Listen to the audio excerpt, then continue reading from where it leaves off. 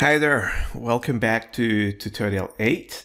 So in this tutorial we represented, and this is the classical external aerodynamics NACA 0012 airfoil. So if you go to the website, you already download the file, so you should have that structure similar to this one, probably less file here, have more sense that maybe you don't need.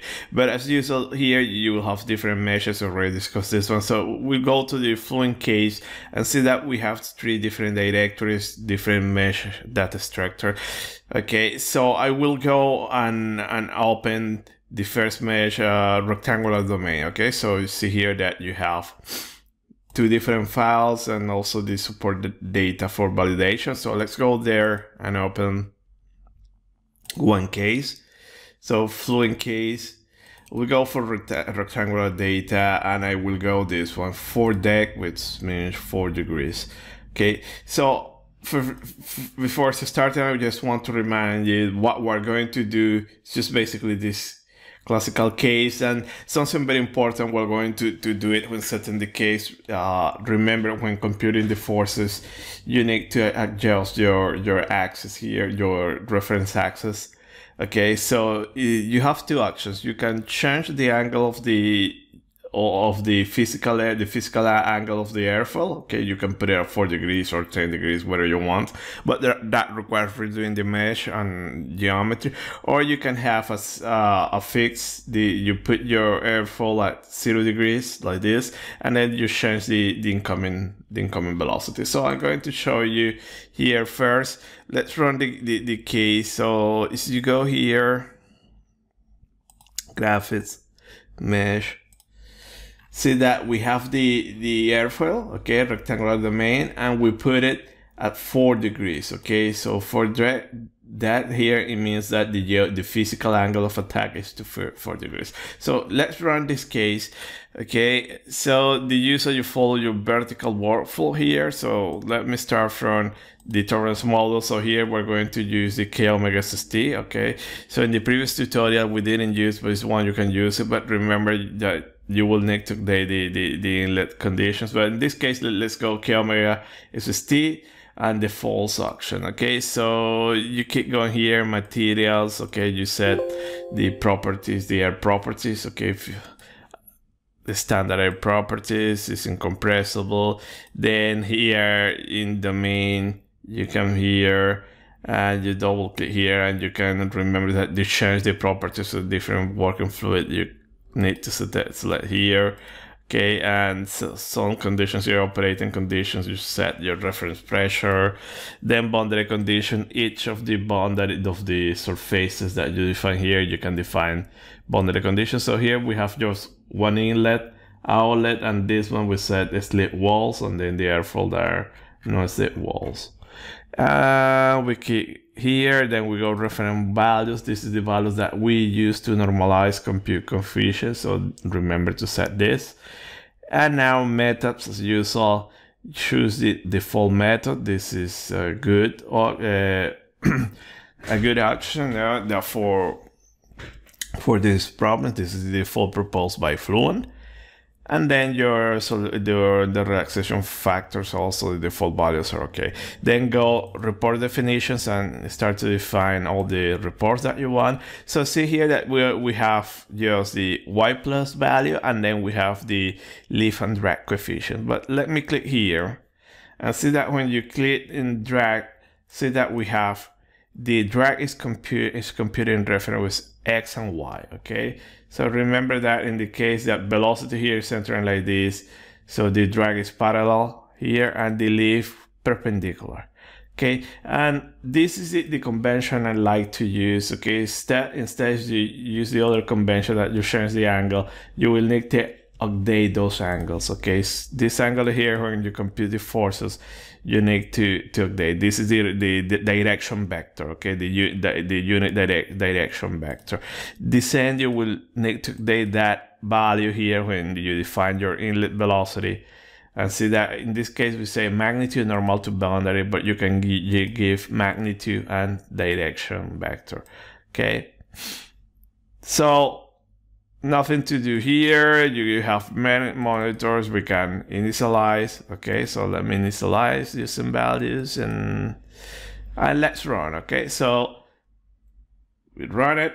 Okay, so residual CL CD maximum Y plus. So see that very fast solution. Okay, we get here everything is not it's not oscillating anymore. We can take it that the solution is steady, and your Y plus, see that this mesh is wall modeling. Okay,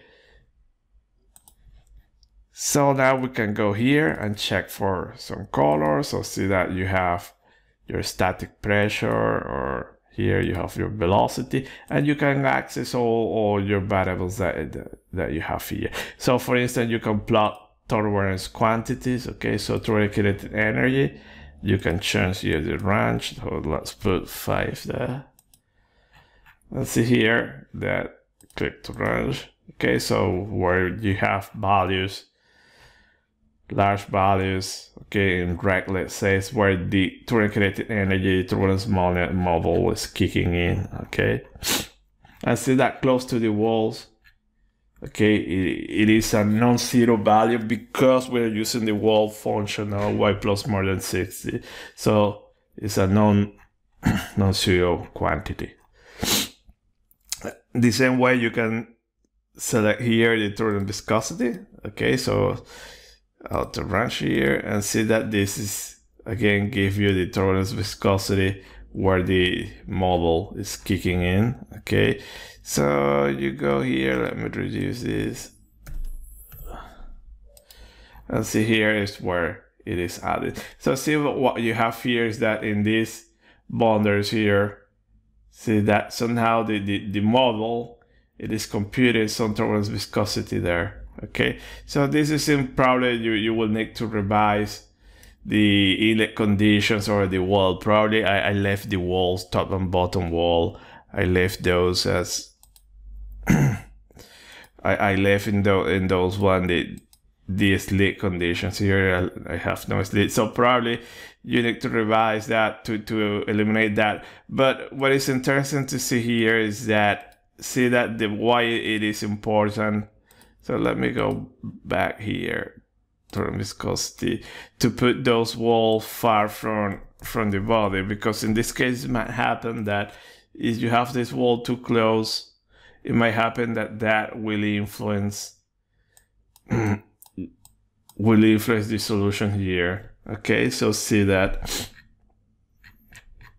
you have to be very careful, okay, when putting this one. So usually the criterion is that you need to put those walls far enough so there are no gradients close to the body. Okay, so you have all your quantities here, effective viscosity, okay, turbulent viscosity ratio. Okay, so this one, let me go here. Okay, so this is the one that I think we were looking previously. Okay, so see that here. Okay, see this is what was the one that we were looking previously. So this is the ratio between the the molecular viscosity and the turbulent viscosity. And see here that if you look at this one, you might have the impression that something's happening here. Okay, but remember that here will be laminar. So, and see here that in the wake you have where the model it is working the most, putting all the viscosity there. Okay, so auto range. Okay, so this is how you do you can access all variables, and then also remember that you can put you can plot the solution. Okay, here you have the plots, y plots. So XY plots, and see here that we divide it in suction and pressure side. And I like to do it like this, usually when doing airfoil, because here you have the colors and you see suction, pressure side, you have a static pressure, or you can compute here the pressure coefficient, okay, or you can plot the Y plus value. So let's go into turbulence and plot Y plus. See that you have the value here, and see that airfoil, okay, you have the maximum value around 60. Well, it might be better to look now at the average value, okay, but see here in that actually the average, you compute the average will be something about 40. Okay, so remember that also you can go into here surface integrals reports, and you can compute those quantities. So you can go here, facet average, turbulence, wall weight plus here, and see that you get it, that you have an average about 32. So this is a wall modeling mesh. Okay, so see that now instead of looking at maximum, you look at average. You have different a different perspective, okay, what is going on. So important set your monitors, and also how you set your monitor. Sometimes it might be a good idea to check maximum, sometimes it will be better to check average values, okay. So I prefer, I like to set up both of them, okay, maximum and average, okay.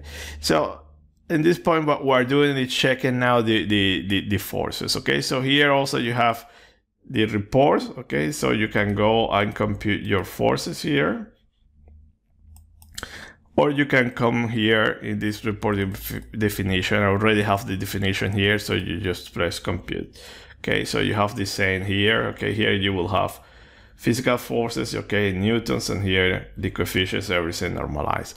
So see that here we have our values, okay, for, let's say, let me compute again. So this is for CD. Okay, let me put it here and there, and now let me go here again and do the same for lift coefficient. Okay, and we have it there. So now let's compare, because we have experimental data for validation. Okay, so in the files that you download, you will have all that data there. So as you go here, in this case, survey data, see that you have this there. And see that as you open this one, you have here your data, and now you can compare, okay? So see that the lift coefficient, you have a very good agreement, and usually getting the agreement with drag coefficients, the difficult one. So see that there is some difference there, but kind of is around the ballpark, okay?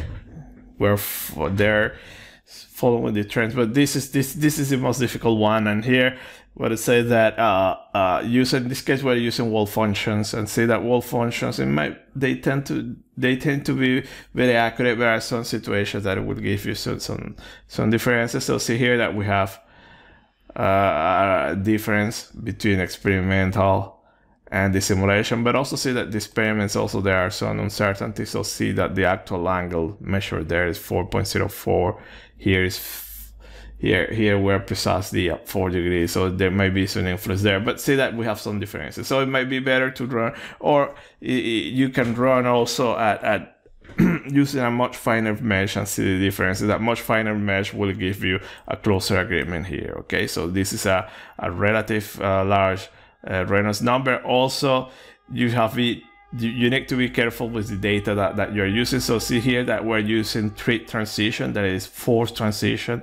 So remember what I say, that CFD simulations, they have the tendency to have a better agreement using force transition data. If you use natural transition, okay, these coefficients will be different. So here I think I have that data. So see here I have force transition, okay, for different methods, and see here that you have all these coefficients. And then when you have free transition, see that you have different coefficients.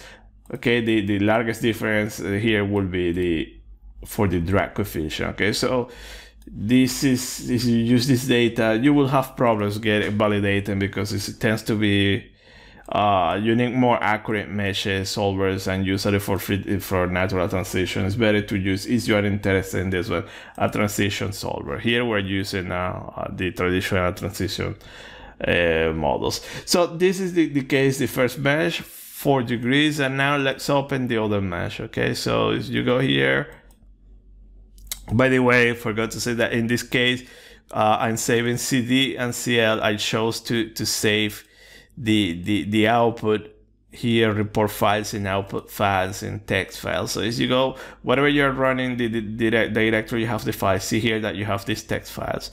So here you're going to have the iterative convergence. So it's always a good idea to save this one, but it's up to you, okay? So let's open the other file right here. and it's the same mesh, the same idea, but it's at 0 degree. Okay, the physical angle, now we put it at 0 degrees here. Okay, so see that is there. Okay, your mesh, and let's run this case. So the setup is exactly the same. Okay, so see again, we're saving all these files. Okay, and let's go and let's run this one. Okay, so basically you do like this. No, I want to override just to construct this kind of plot, not to do the polars like this. So see that this is, you have it as an exercise. Okay, you have here different results. Okay, and now you can run your simulations using different models. So see here that I'm using k omega st. Okay, and see that here we put it here and we can do our validation. Okay, so the difficult part in CFD for airfoils is this: predicting well here the maximum lift, and also the stall pattern. Okay, because here see that the stall pattern is abrupt, severe. It goes suddenly down, and see here that the Turbulence model tends to be smooth. So this is difficult to predict, and here what you need to have the right prediction like this, you need to use transitional models, okay, that are more accurate in this region. But here in this linear region, any turbulence model will have the tendency to be very accurate. Okay, so see here it's a very fast simulation. See that everything is stable, okay, as we are expecting here. Well, we have CD, CL, your residuals, and again you can go here and start to plot colors. So see that symmetrical solution, you go here, your pressure, okay, you zoom in and you will see your boundary layer, but remember we're using wall functions, and your maximum Y plus is something about 45, but it might be better to check the average value. Okay, so let's see what is the average value in this case. So we have XY plot, pressure, suction side, and let me go here and wall Y plus, and see that again, see it will be an average something about 30 towards the trailing edge. Probably will go in the buffer layer, but again we can take this mesh for granted that is a good one. So to be sure, you can go and do the computation here, fast average, and see that we're in 30. Okay, so it's this sweet spot, and we take this mesh as a good one. But now let's rerun this case. Okay, but see what, just to show, I want to show you that this is very important when doing these kind of simulations. You know? And now let's say that I want to run back 0 degrees. Okay, but I want to change this angle. Okay, and I have the physical incident here 0 degrees. Okay, so okay, before setting that, okay, I forgot, you can compare also with the coefficients. I put hill there, I don't need the hill.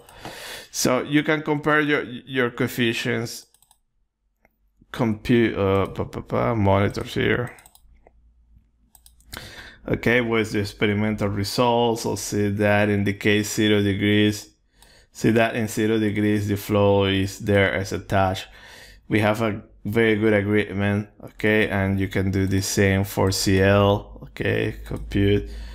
And as you compare your CL with the experimental that you have it here, okay, see that CD and CL. CL you have a non-negative value, so again see that the angle is not 0, okay, and usually, but it is oscillating, but it's a very small value. So we have a good validation for 0 and 4, but what I want to change now is this angle. So the advantage, what is mentioned, the advantage of having this mesh, you put it at 0 degrees and then you rotate this angle, is that you can sweep all angles of attack, okay, without modifying the mesh. Instead, if you want to modify the geometry, you will need to do the mesh for each angle, okay? I prefer to do it like that, but it's up to you.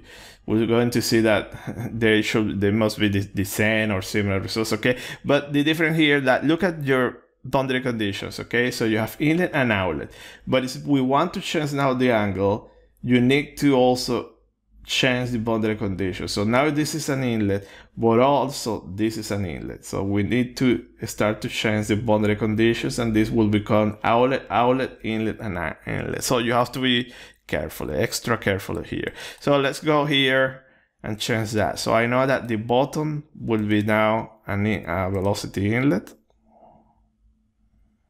Okay, so I apply that, and the top, I know it will be a pressure outlet.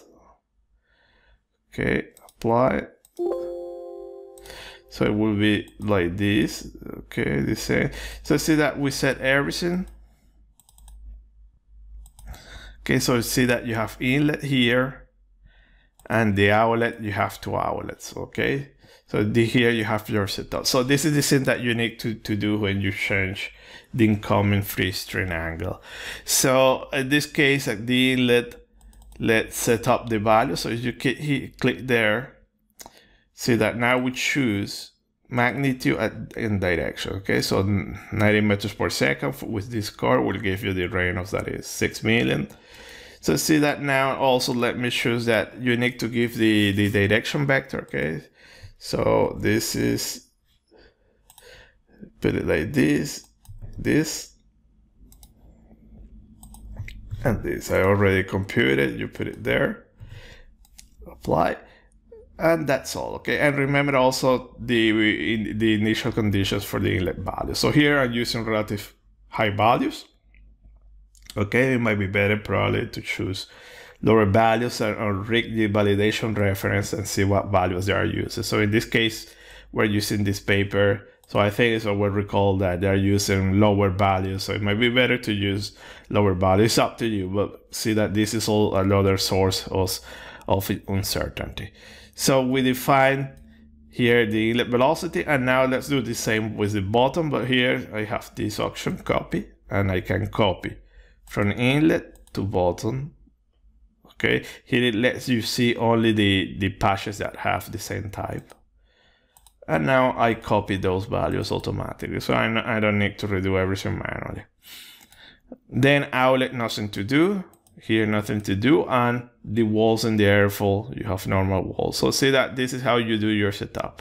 Then you have to be careful also here in your report definition, because you need to update the reference angle here. Okay, so your references axis. So here that you go CD, okay, and now CD, you follow this notation here. So the drag direction, this is a rotation matrix now for your new reference system, is given like this: cosine of alpha and sine of alpha, alpha in radians. So let's put it here. So remember, put it there, cosine and sine. Okay, so I'm running for 4 degrees. See that I can compute it, and now it's giving me the value. Okay, and now you do also for CL. So CL, see here that you have the rotation. So you just put your minus sign there.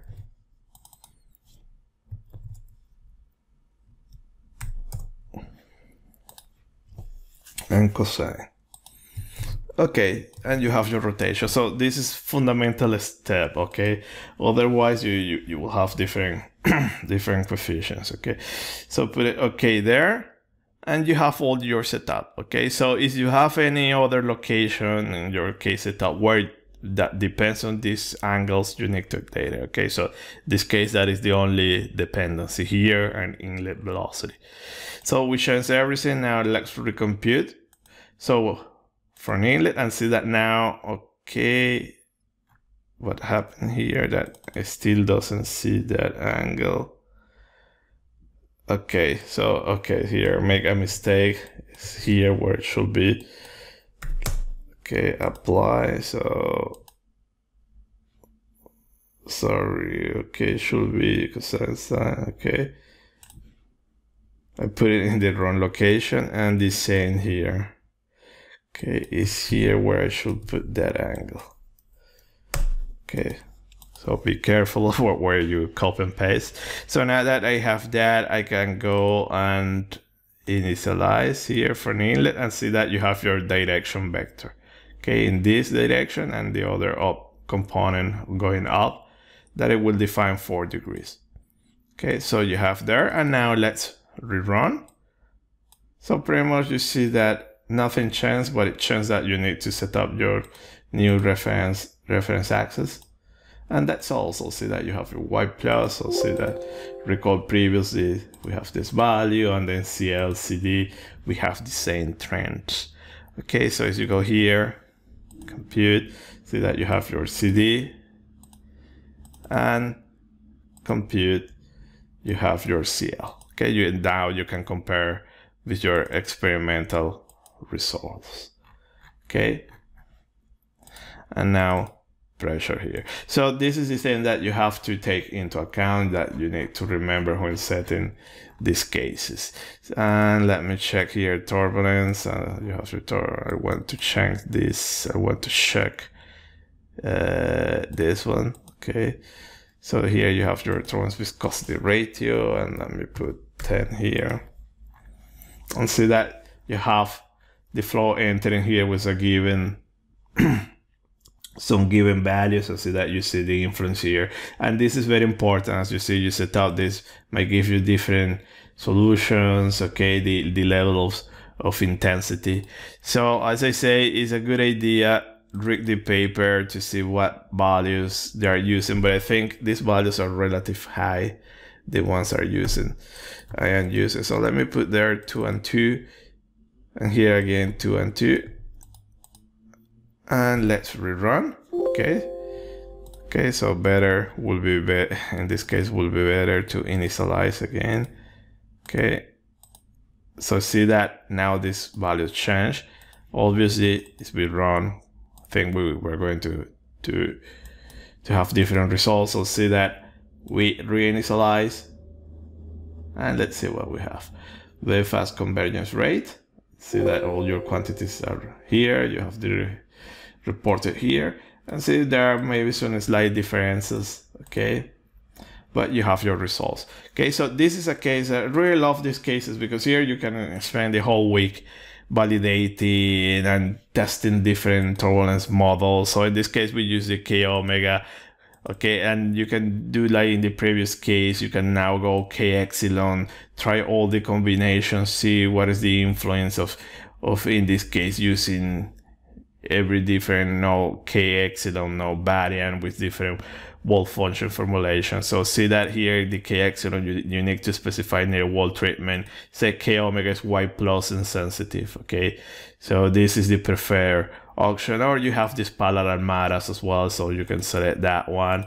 Okay, so this parallel matters is very good for external aerodynamics. Okay, so you can test it. So see that you have a small jump here in your coefficient, that it went up a little bit, but it's still there. The values are there, close to the experimental ones.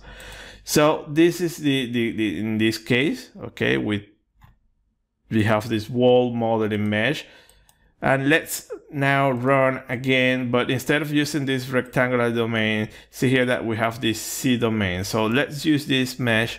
So you can close this one, open the other case. Okay, so as you go the rectangular C domain, see here that you have 2 case setups, 0 and 12 degrees. I will go and open 12 degrees. So in this case, I'm not rotating the geometry. Okay, so as you go and you zoom in, you will see what I'm doing is rotating the inlet velocity. See that this is called C-grid because it has this shape of a C mesh. So this was using a structure measure. Okay, and see that this is a very nice mesh, very refined. This is wall resolving.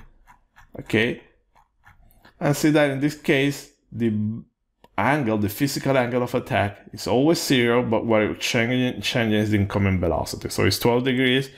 So as you go here in the case setup, nothing changed. Everything is exactly the same. But here the inlet, you define your direction vector. Okay, so see that we have our direction vector. Okay, and see that in this case, the intensity level is set to 2 and 2 here. And okay, in the previous case, I was running at 90 pro, a little bit larger than the actual value. So that's why also they were coming a little bit higher. So you need to check all these dependencies. Okay, but what is interesting in this one also is this degree. See that the inlet boundary corresponds to all this. Okay, so you just need to set this. Okay, and then the outlet.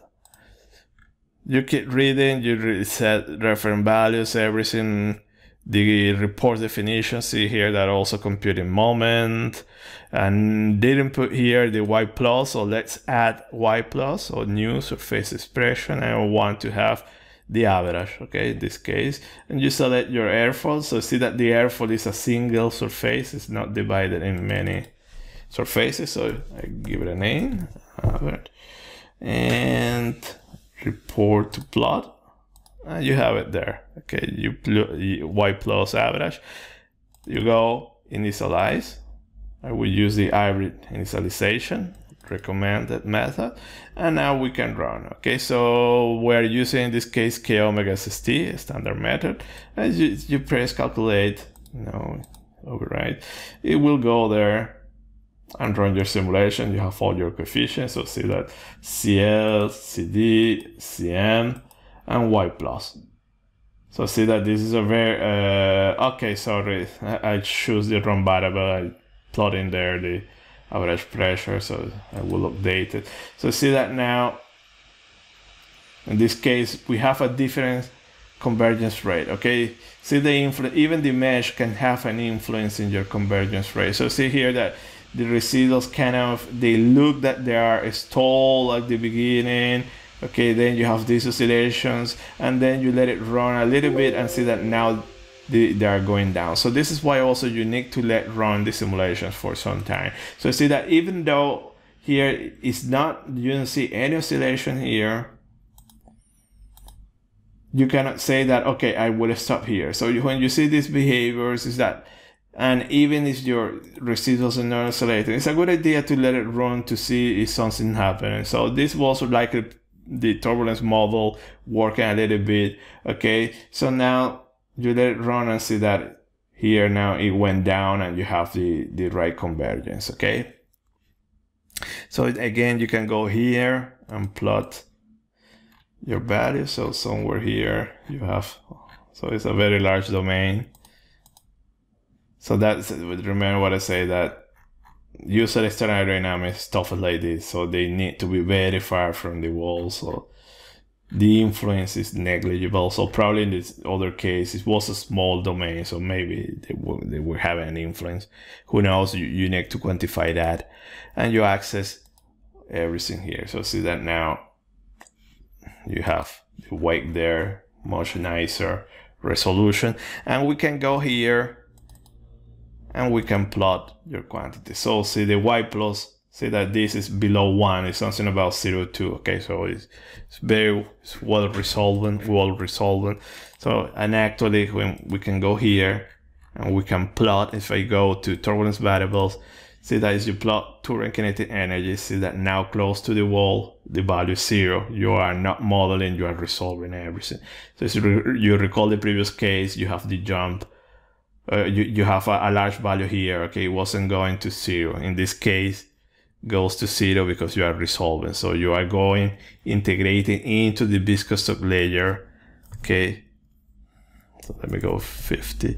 So you can see the progression. Okay, from 0 to a peak value. Remember that they're Turing kinetic energy, and those will peak it somewhere in the boundary layer. So see that you have there all your progression. Same with all turbulence quantities.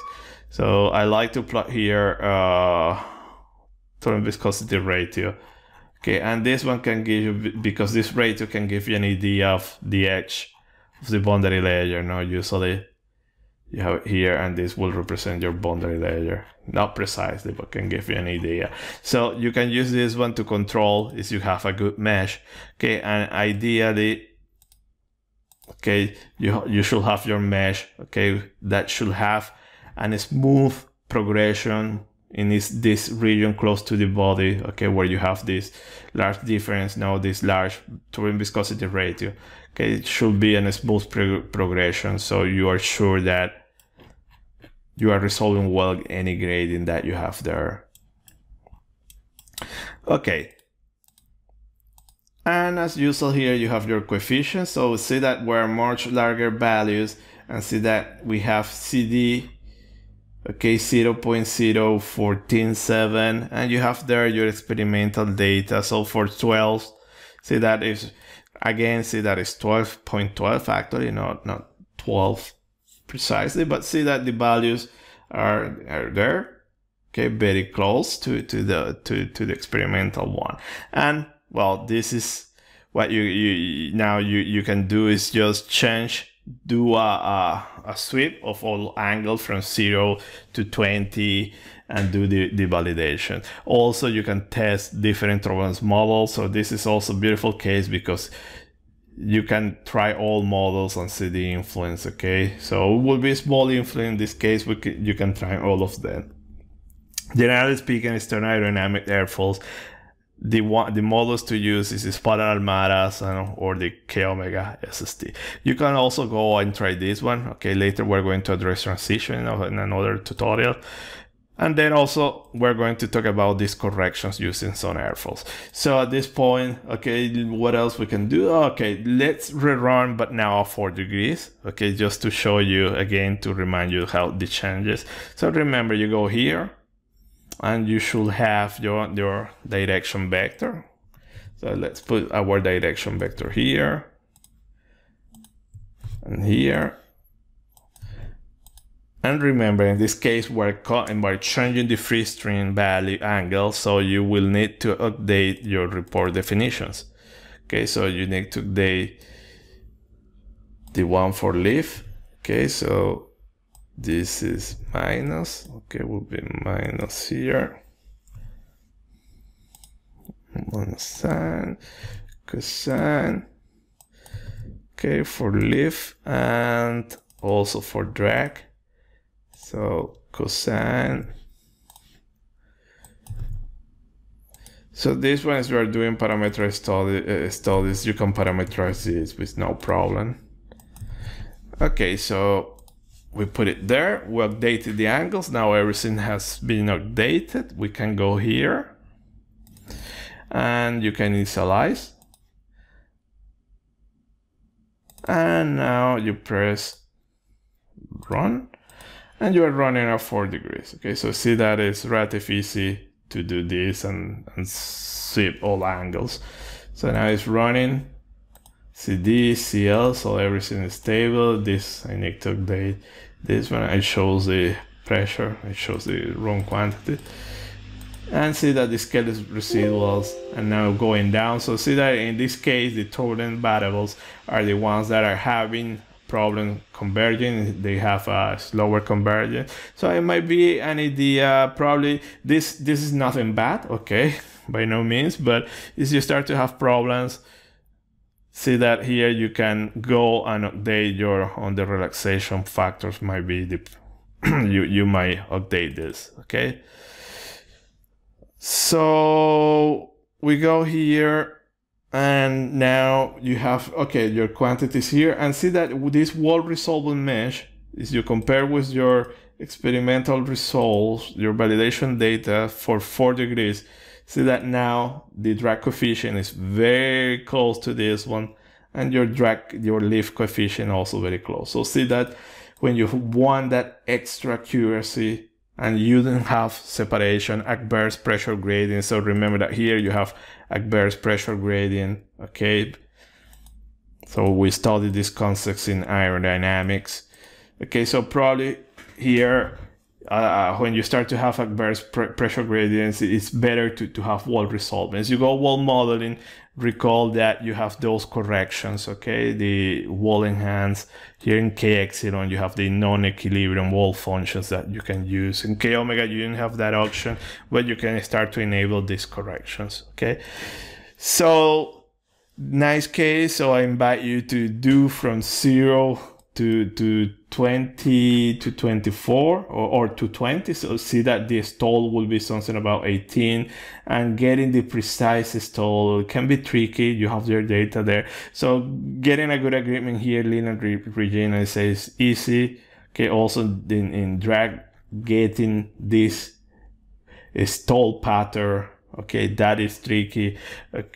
But actually here we're using transition model. So see this circle here, this is the transition model, this is this polar, the K omega SST. So this is all for this case. Thank you for attention. See you next video. Bye.